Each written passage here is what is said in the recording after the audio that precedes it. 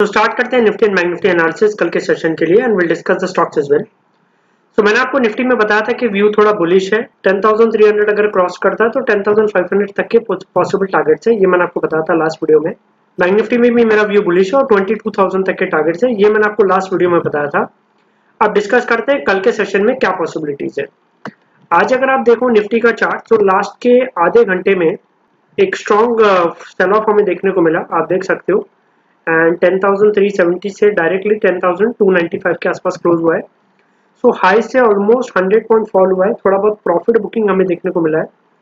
सब थोड़ा यहाँ से व्यू कॉशियस हो जाएगा। अगर 10,350 वापस क्रॉस करता है तो व्यू बुलिश रहेगा।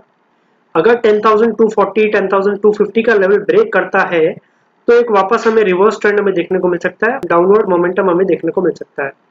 सो कल का सेशन थोड़ा इंपॉर्टेंट होगा, कौन सी तरफ फर्दर डायरेक्शन हो कल के सेशन में क्लोजिंग बेसिस पे डिसाइड होगा। नीचे की तरफ 10,250 इंपॉर्टेंट लेवल है, ऊपर की तरफ 10,350 इंपॉर्टेंट लेवल है। तो अभी फिलहाल व्यू साइडवेज है निफ्टी में।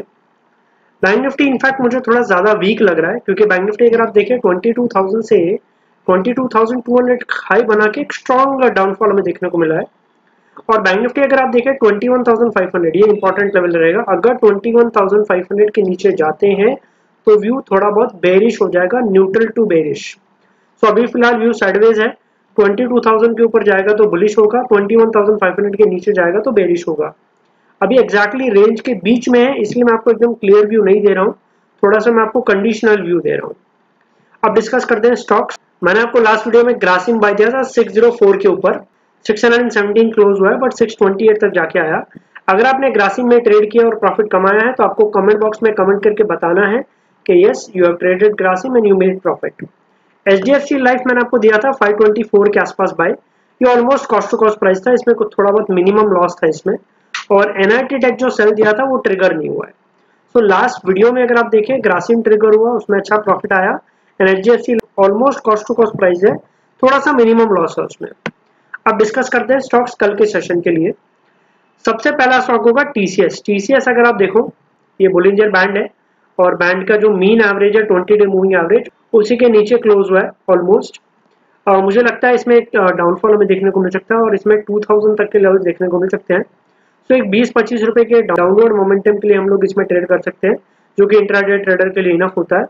कौन से लेवल पे शॉर्ट करना है मैं आपको टेलीग्राम चैनल में बता दूंगा, टेलीग्राम चैनल का लिंक मैंने डिस्क्रिप्शन बॉक्स में दिया हुआ है। नेक्स्ट स्टॉक होगा रामको सीमेंट। और रामको सीमेंट भी अगर आप देखें 650 660 एक क्रॉस नहीं कर पा रहा है, बहुत स्ट्रॉन्ग हर्डल है। एंड आप देख सकते हो almost double top kind of formation है 650 पे। सो मुझे लगता है यहाँ से एक डाउनफॉल हमें देखने को मिल सकता है। सो रामको सीमेंट काफी अच्छा शॉर्ट कैंडिडेट रहेगा कल के सेशन के लिए। कौन से लेवल पे शॉर्ट करना है मैं आपको टेलीग्राम चैनल में बता दूंगा।